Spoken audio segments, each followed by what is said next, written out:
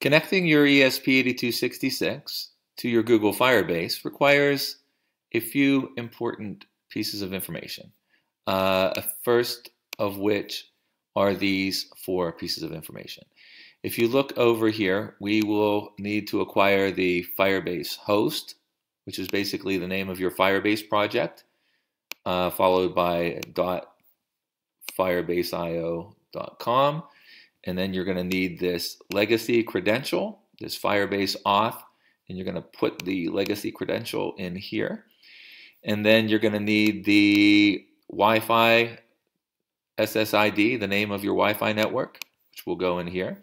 And then you will need your Wi-Fi password for your Wi-Fi network, and that will go in here. Okay, I'm sure you can get these two without a problem. It's these two that I'm going to focus on. So let's take a look at how do we get the name of your Firebase project. And what is this link to exactly? In fact, it's the link to your database. And if we take a look over here at a project, I'm on this project, and in this project, the database link is right here, and that's exactly what we are dealing with. So this first part of the database link is the name of your project, as I've called the name of this project Legacy API example. So in this particular part right here, this is where the name of the project would be. In my case, Legacy API example. In your case, the name of whatever your project is. Now, what about this right here, the Firebase auth, or also known as the legacy credential?